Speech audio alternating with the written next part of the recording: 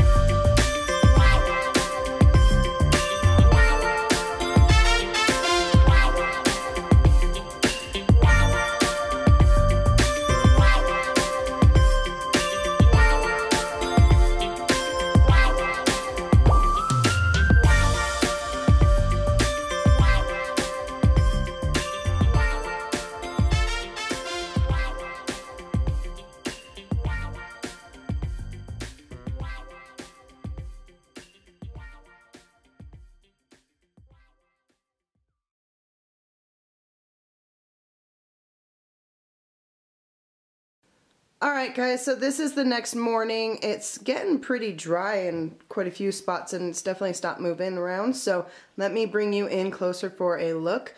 There are so many spots in this painting that I just absolutely love. Like this area is one of them. And then over here there's this area, and I could just keep doing that throughout the whole painting because I really love this whole thing. Ignore the dog drinking the water in the background.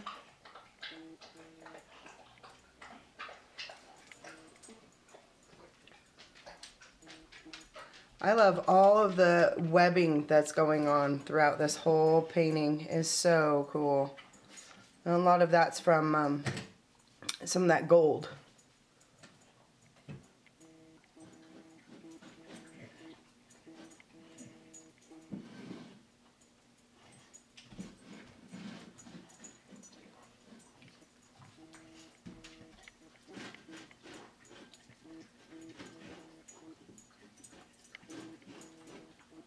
The dogs are trying to get the, like, licking the bottom of the bowls after they've eaten. See this spot right here? Oh my gosh, so pretty.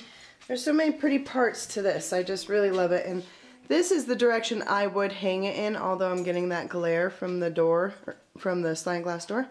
But I believe this is how I would hang it on the wall. Alright guys, that's it for today. Tell me what you think by commenting below. If you haven't subscribed yet, hit that subscribe button because there's a lot more coming. And give me a big old thumbs up, please. And until next time, take care.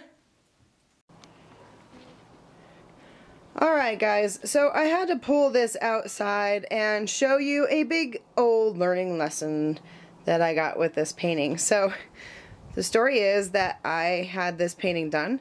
And then I had people coming over and I really wanted space on the table, so I moved it into my garage to finish drying.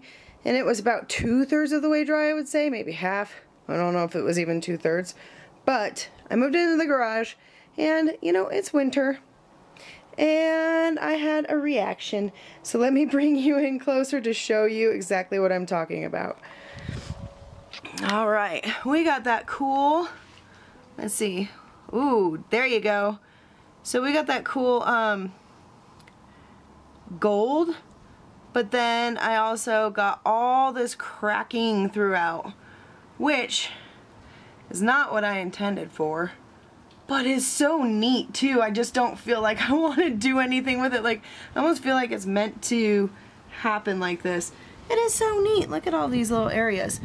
Again, not what I intended for. Probably not what most people want, but I just think with all the crackling, with all the gold and everything, it really added some cool effects to it. But then you go up here where it was dry, and there's nothing, and we're all good there. But I just wanted to take a moment to show you guys that little learning lesson. Take it for what you want. If you like it, man, maybe you should move your paintings out to a cold area and see if it works the same. I might try it again. Alright guys, that's it.